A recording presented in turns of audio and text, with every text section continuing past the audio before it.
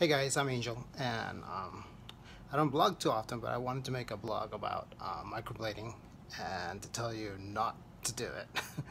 It's not good.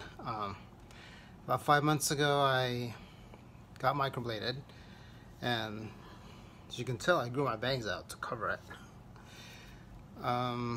Luckily, I did not do the whole eyebrow.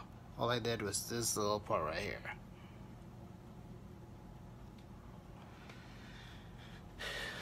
And worst decision ever. It's not good. You know, it's just all I want was this eyebrow was a lot lower right here, and I wanted it to match this.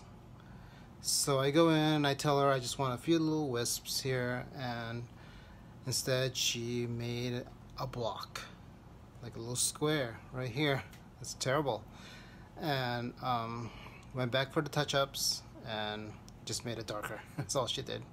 And now 5 months later, it's starting to fade, and it's a little red right now because I've been trying a few products on it. And I found this brow gel that I just, it's literally just hair gel, and I'm trying to just push my eyebrow, what I had, up just to give it a little bit more coverage, I guess you can say.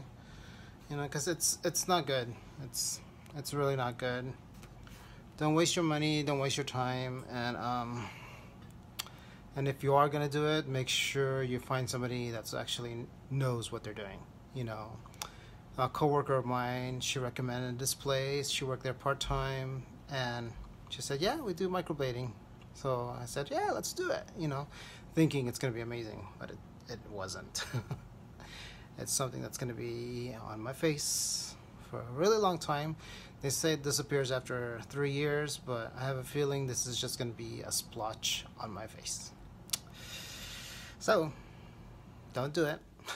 I really recommend don't do it. But if you do it, make sure you find somebody who knows what they're doing. Alright? Good luck. Don't do it.